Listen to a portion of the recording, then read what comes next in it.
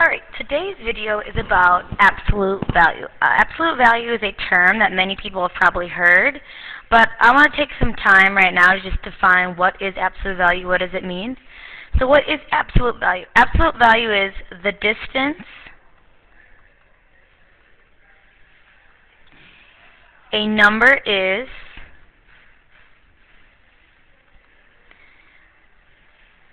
from 0. The distance a number is from 0. And we write absolute value using a certain notation, and that notation is 2 straight up and down bars. And inside these bars you put a number. So for example, I might say, what is the absolute value of 4? That's read as the absolute value of 4. What it's asking us is, how far is the number 4 from 0? And if I count, let's see. 1, 2, 3, 4.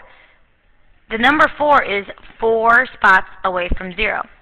In the same way, it might ask us, how far is negative 4 from 0? Well, if I want to know how far negative 4 is from 0, I'm going to count. 1, 2, 3, 4. Negative 4 is also 4 away from 0.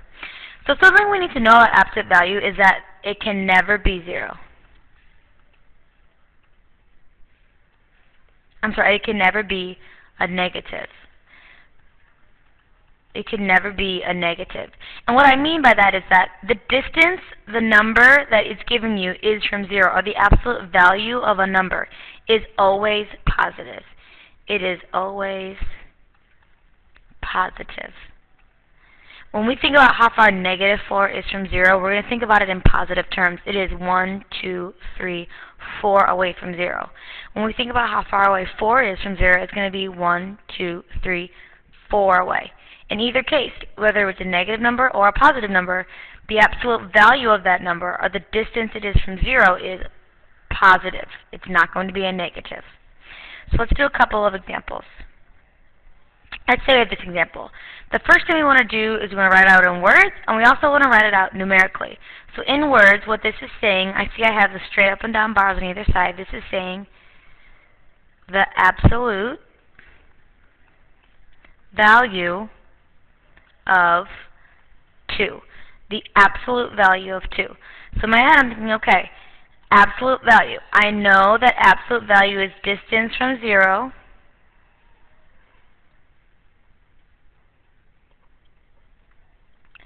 And I know that absolute value is positive.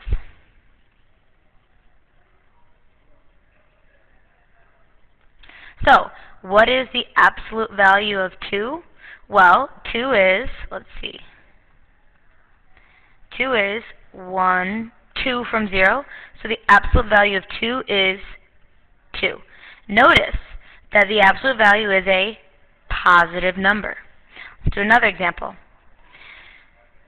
Right here I have the absolute value of negative 2. So the absolute value of negative 2. So if I were to draw a number line, let's see, here's 0, here's negative 1, negative 2. How far is negative 2 from 0? It is 1, 2. Now remember, we said that absolute value is always positive. So basically what's going to happen is whenever there's a number inside these bars, it's going to become a positive number. The absolute value of negative 2 is 2. It is 2 spots from 0. So I want you to go ahead right now and I want you to practice these 4 different problems. Go ahead and pause the video, practice each problem, write it out numerically and in words. And when you're ready, press play and you can see the answers. Alright, here are your answers. I've written them out each in words to check that you have it correctly written out in words. And here, I want you to notice that when we found the absolute value, so if I found the absolute value of negative 4, the bars dropped. The bars are no longer part of the answer. The absolute value of 4 is just 4. There are no longer any bars. Alright, so let's go on to something a little bit more complicated. Let's say when we're evaluating absolute value bars. So what I mean by evaluating is that we have to perform some sort of operations. There's a couple of key points that are important to us to know. The first one is that all operations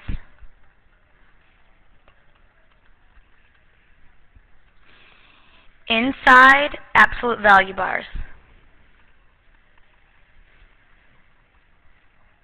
All operations inside the absolute value bars are done first.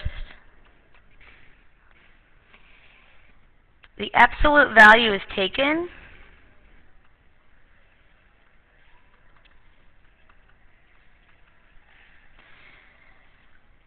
when everything is simplified. And I'll explain what that means as we go through some examples.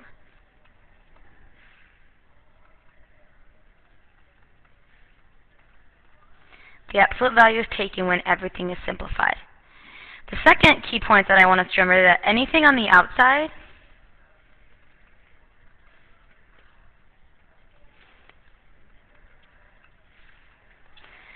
of our absolute value bars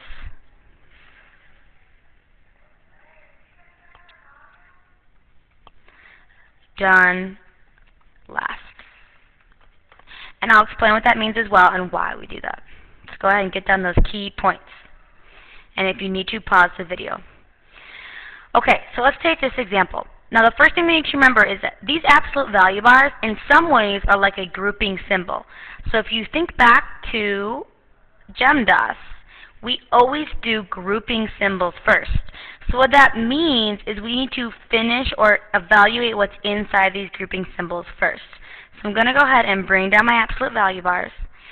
2 plus negative 7. Well, 2 plus negative 7 is negative 5. I want you to notice, I didn't do 2 plus positive 7. I did what was inside first. 2 plus negative 7. Now, I'm looking at this, and I have everything inside simplified. Once you get to this point where the number is simplified, once you are left with only a number,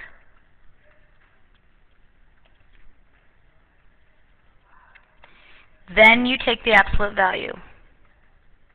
And I'm going to use AV to represent absolute value. Then you take the absolute value. So, because we've done 2 plus negative 7, we now know that it's going to be the absolute value of negative 5. And what is the absolute value of negative 5? It is 5. So our answer is positive 5. And remember, whatever you get inside your absolute value bars is going to become positive. Because when we're looking at how far is negative 5 from 0, we're going to think of it in terms of a positive number. So 1, 2, 3, 4, 5. The absolute value of negative 5 is 5. Let's do another example. Let's take an example like number 4. Now remember, anything inside the absolute value bars we need to simplify first. So I'm going to bring down my bars and I'm going to go ahead and simplify. Now I need to follow order of operations with inside my absolute value bars as well, because these are kind of like parentheses in a way, just a type of parenthesis or a type of grouping symbol. So I'm going to erase those so we don't think they're parentheses. These are absolute value bars, so I'm going to bring them down. I know that I need to do multiplication before I can add, so I'm going to do 3 times negative 5, which is negative 15, and bring down my positive 12. I cannot take the absolute value yet because I still have simplifying to do. Negative 15 plus negative 12 gives me a negative 3. Now that I'm left with just a number inside my absolute value bars, just a number, I can take the absolute value. So, how far is negative 3 from 0? Well, it is 1, 2, 3. The absolute value of negative 3 is 3. Notice the bars are no longer there because the absolute value of negative 3 is 3. So we have dropped the bars and our answer is just positive 3. Let's do example 4. I see some simplifying I need to do. So, first thing I'm going to look for is, okay, I need to simplify inside my absolute value bars first.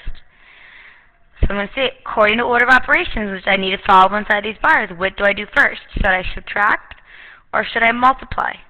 Well, I need to multiply before I subtract. So I'm going to bring down my 12 minus 2 times negative 3 is a negative 6. I can't take the absolute value yet. I still need to evaluate this. 12 minus negative 6 is a positive 18. Now that I have a number all by itself inside my absolute value bars, I can go ahead and take the absolute value of 18. So again, how far is positive 18 from 0? It is 18 away, so the absolute value of 18 is positive 18. Let's do 2 more examples. Alright, now there's something different going on in this one right here.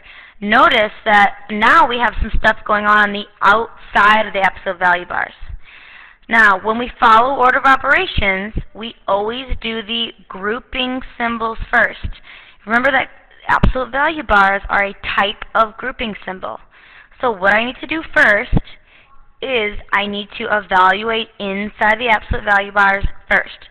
I'm going to go ahead and bring down everything that is on the outside and just bring it down. So 4 minus the absolute value of 5 plus 12 is 17.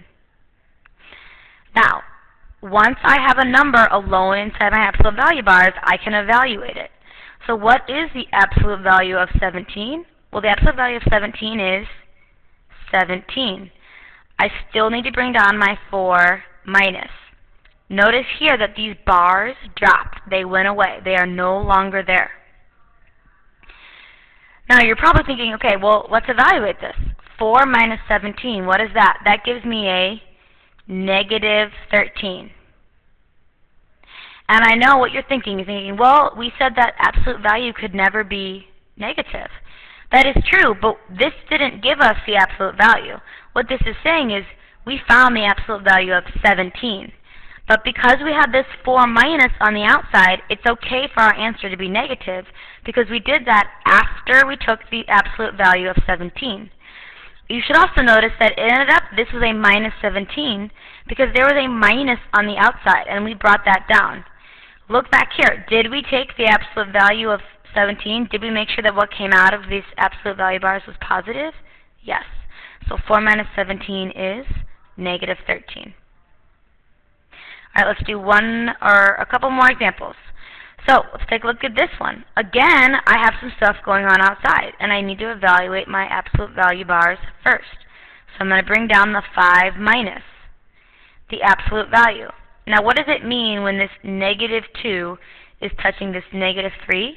That means multiply. So I'm going to do negative 2 times 8, which is negative 16. Now my number inside my absolute value is simplified. So I can go ahead and take the absolute value of that. I'm going to bring down my 5 minus. What is the absolute value of negative 16? It is positive 16. And if you want to write a plus 16 here, you can. Now I brought down this minus because it was there to begin with. So this is saying 5 minus 16, which is negative 11. I'm going to do a couple more examples that are a little bit tricky. Alright, let's take these 4 examples. Remember, always do what is inside of your absolute value bars first. Anything on the outside you need to bring down. So what I notice right here is that there's a negative on the outside of these absolute value bars. I'm going to bring that down. It's saying the absolute value of 6. Now, what can we assume is right here? Remember, these are kind of like parentheses. What would we normally assume is right in front of these absolute value bars? It's invisible. We can't see it. Okay, that is a negative 1. So let's bring down a negative 1. And I still have and I'm going to write it a little bit bigger so you can tell the difference between a bar and a 1, the absolute value of 6. So this is where it becomes slightly tricky. We should see that this negative 1 is touching the absolute value bar, which is right here. And we'll put that in a different color. Now, absolute value bars are like grouping symbols. So when a negative 1 touches an absolute value bar, it means multiplication. In the same way that if you had negative 1 parentheses, negative 6, that would be multiplying. You would know to multiply here. When you have a negative 1 touching an absolute value bar, it also means to multiply. So what we should do when we get to this step, and we want to drop our absolute value bars, is let's bring down our negative 1. But to remind us that we need to multiply, we should take the absolute value of 6, but write it with a parenthesis. That's going to remind us to multiply. Now, did I take the absolute value of positive 6? Yes, it's positive 6. but we still need to do -1 times 6, which is a -6. Let's take this example. Again, I just have a negative in front of my absolute value bars, but remember, that is an imaginary 1 right there. It's really saying -1 times the absolute value of -7. So I'm going to bring down my -1, and I'm also going to put bigger lines so I know it's a -7, bring down my -7. Now, what is the absolute value of -7? The absolute value of -7 is 7. I have to remember that when this number touches this absolute value bar, that means multiply. So I'm going to use parentheses to remind myself of that. Now, it's okay to change these absolute value bars into parentheses because we've done everything inside of here. We just had to take the absolute value of -7, which was +7. And what is -1 times 7? That is -7. We're going to do 2 more examples. Let's take example number 10. I have the absolute value of -6 squared. Remember, you do everything inside the absolute value bars first, and then evaluate everything on the outside. So I notice that there's nothing to evaluate on the inside of -6. So I'm going to go ahead and take the absolute value of -6, which is +6. Now, absolute value bars are like parentheses. So if I had something like 6, and then an exponent on the outside, I know that I need to take this 6 to the 2nd power. So when I dropped my absolute value bars and I changed my -6 to a 6, I got to use parentheses to remind myself to evaluate that. 6 squared is 36. Remember, that means 6 times 6. Let's do one more example. Now on the inside of this, I have -6 squared. That's all on the inside. So in my calculator, I can literally plug in -6 squared. And I'm going to get -36. Now, I got to take the absolute value of this still. Notice I brought down my bars because this wasn't simplified. I had to simplify that first. What is the absolute value of -36? It is +36, and I've dropped the bars. Alright, what I want you to do is go ahead and pause the video, try practice set 1, which is on the screen. When you're ready, press play, and I will give you the answers as well as the work that you should have shown. Alright, here are the answers to practice set number 1. Go ahead and check your answers and see if they're correct and look at the work. Write down any questions that you may have.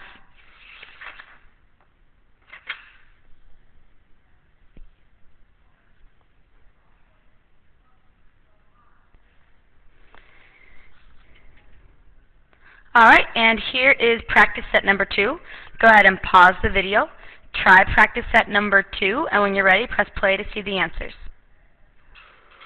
Alright, here are the answers to practice number 2.